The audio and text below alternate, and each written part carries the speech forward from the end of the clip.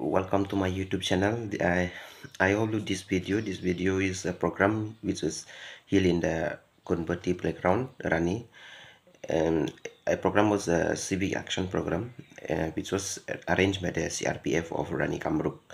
So I give very thanks to the CRPF of Rani Kamruk, Assam. They are distributed light solar lamp to the villager, to the remote villages, and I cannot forget that during lockdown time also they have distributed light solar also, and light rice sanitizer to the village living in the bordering area, remote isolated uh, village. So from my side, I give a very thanks to the CRPF of Rani Kamru. Thank you. Do watch this video. Thank you.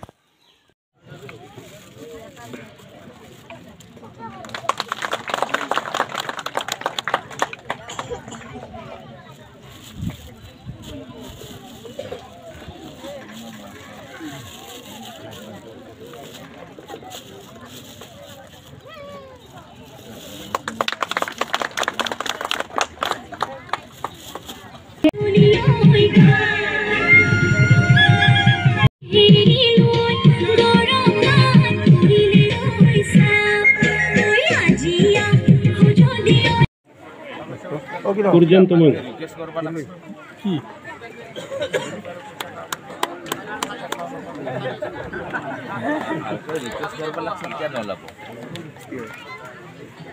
Guwahati teman.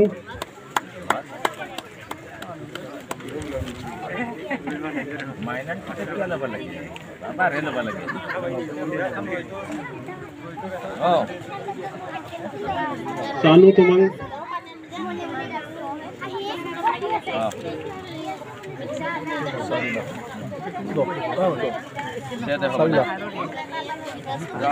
सानू कार्यक्रम उन्होंने रखा था। CRPF जो हमारी battalion यहाँ पर है, वो हर एक साल सिविक एक्शन प्रोग्राम एक हमारा होता है सीआरपीएफ का, जो कि मिनिस्ट्री ऑफ होम अफेयर्स की तरफ से किया जाता है।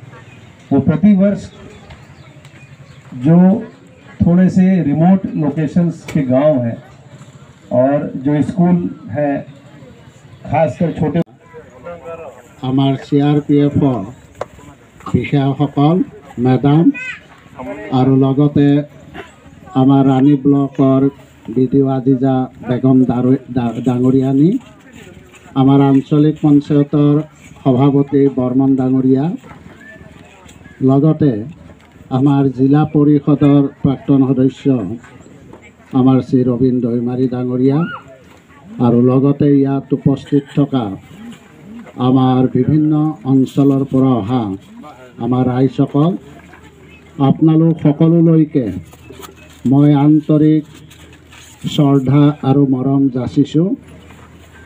আজি বিশেষভাৱে आमार CRPFर 175 বেটেলিয়নৰ জৰিয়তে आमार जनकल्याणमूलक आँचনিৰ ভিতৰত आमार এই गणपति प्राथमिक विद्यालयर पुनर निर्माणर क्षेत्रत और लगते पानी जोगानर बिशुद्ध पानीर क्षेत्रत एटा आँचनि ग्रहण करी इतिमध्ये तेओलोके এই কামখিনি সম্পূৰ্ণ কৰিছে।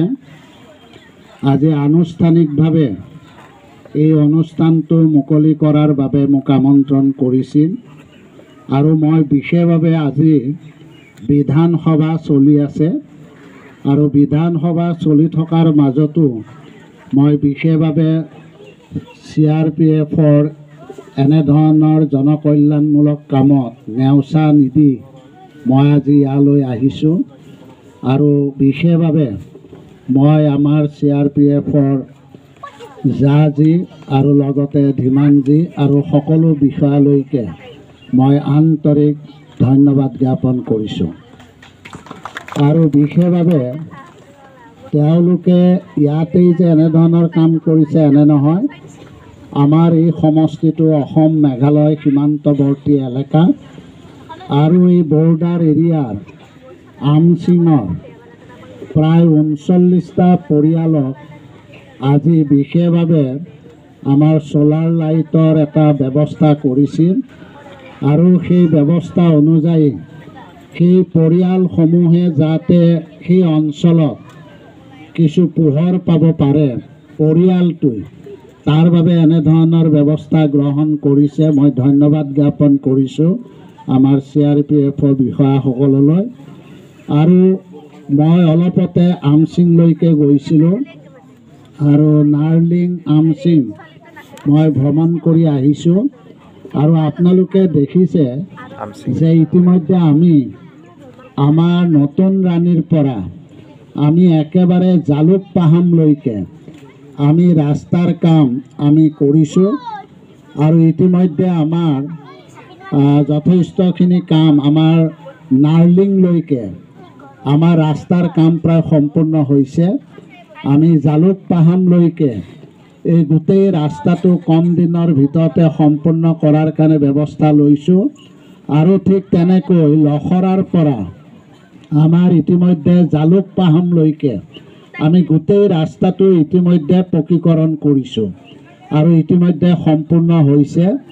আমি লখৰাৰ পৰা আমি একেবাৰে জালুক পাহাম হৈ আমি আমচিং হৈ আমি ৰাণীলৈকে এই ৰাস্তাটোৰে অহা যোৱা কৰিবৰ কাৰণে আমি সক্ষম হ'ম আৰু আমি ভৱিষ্যতে আমি পাহাৰ অঞ্চলৰ মেঘালয় বৰ্ডাৰত আমি পৰ্যটনৰ কাৰণে কিছু স্কিম ল'ম যাতে টুৰিষ্ট আহি আমাৰ ৰাস্তাটো সম্পূৰ্ণ হোৱাৰ লগে লগে টুৰিষ্টৰ যদি আমি তেনেধৰণে এটা আঁচনি গ্ৰহণ কৰোঁ তেতিয়া দেশ বিদেশৰ পৰা আমাৰ টুৰিষ্ট আহিব আৰু তেতিয়া তাৰে মানুহে বিভিন্ন ধৰণৰ ব্যৱস্থা লৈ অৰ্থনৈতিকভাৱেও আগবাঢ়ি যাব পাৰিব।